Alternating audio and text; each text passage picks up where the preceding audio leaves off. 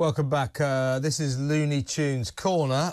We're going to be talking about Monopoly. You know, that game you only ever play at Christmas.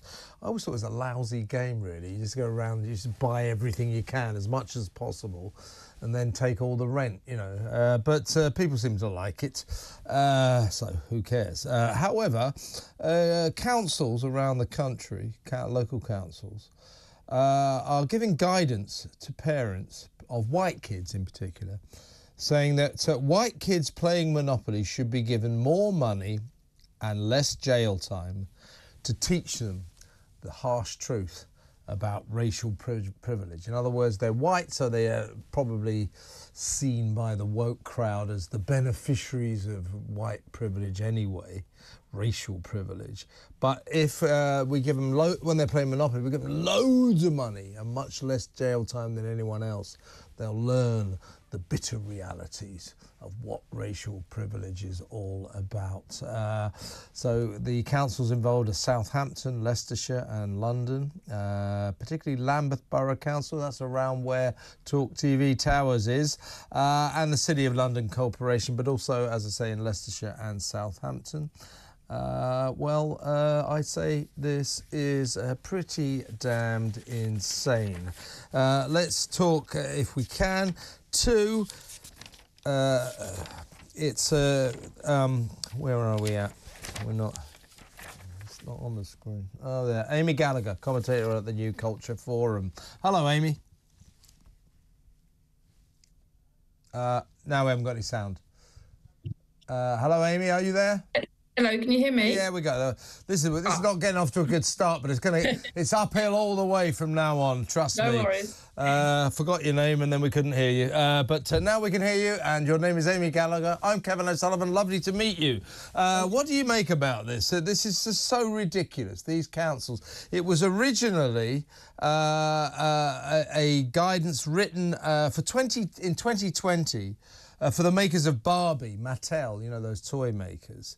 And the company has since removed this mad advice from its website, but councils around Britain seem to be sticking with it. So the proposal is that white kids playing Monopoly should be given more money and less jail time so that they understand what it's like to be white. But they already are white. But I mean, this is just insanity, isn't it? Yeah, I mean, we see stories like this now on a weekly basis, things about white privilege or anti-racism or gender ideology infecting our schools, our councils, our institutions, you know, and I think we become a bit desensitized to it. We think, oh, it's just more woke nonsense. But actually, when you look at this stuff, it's so sinister. It's actually teaching children to be racist. It's encouraging racist stereotypes of white children and black children. It's essentially saying that all black, it's essentially saying that all black people are poor, which is a racist stereotype. There's loads of wealthy, successful black people. And it's saying that all white children are born into wealth or born with money. And we know that actually one of the poorest, most impoverished group of young people growing up in the UK today is young white working class boys who have some of the worst educational outcomes and living in some of the most impoverished parts of our society. So it's all it's going to do is, if it was implemented, is build resentment, build division between children, and actually corrupt the innocence of children, because children generally don't see race. It's only until they get older that they become aware of society and our racialized thinking. Actually, it's encouraging a racialized thinking within children that actually isn't there. And it's very disturbing that the councils would adopt this. I actually just think the fact that they've taken this from a Barbie manual guidance just shows you that they are just so dumb. I mean, they're willing to just sort of run. It's actually just vile. In fairness to Mattel, the toy makers, that company has removed this advice from its website. But as I say, I think it's 4 councils at least around Britain are sticking with it. And you make a good point there, Amy. In essence, this is racist. Yeah. It's racist to suggest that all white people somehow or other have more money than people of colour. It's also racist to suggest, you know, that when white people are in the dock, they are automatically given less jail time than people of colour.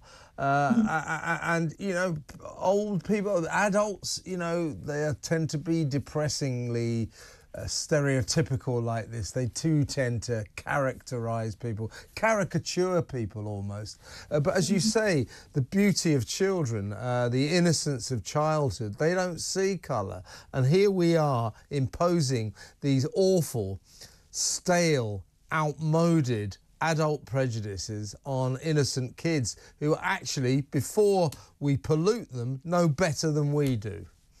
That's right. I mean, and these guidelines were written for children for as young as 3-year-olds up to the age of 12. So it's very, very young children. And it says they want to encourage children to become anti-racist allies. Essentially, I mean, this is like something out of the Cultural Revolution, like indoctrinating children from such a young age. Children don't have to be allies to anything. They're children. They should be playing games in a normal way without any ideology infecting the game.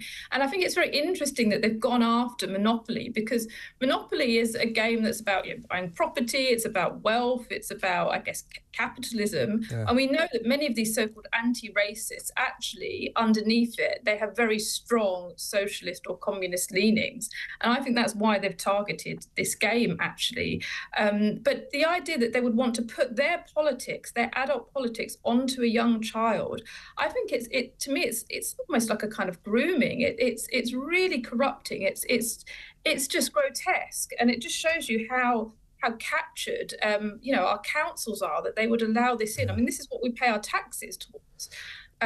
You know what's interesting, Amy, is I mean, this feeds into a syndrome that destroyed the Tories. The Tories stood around, they were asleep at the wheel while this woke ideology consumed more and more and more of our culture. This is one more example. Now, these wokies, these woke warriors, I mean, what they really are is they're left-wing, they're anti-capitalist, they don't like our culture, and the Tories just acted like there was nothing to worry about. Well, what they allowed to happen under their watch was basically the changing of our society. And I think, I don't know what you think, but I think it's time we started kicking back at this. It's time we started fighting, because there's no common sense in this. And actually, I think it's probably dangerous. This pollutes children.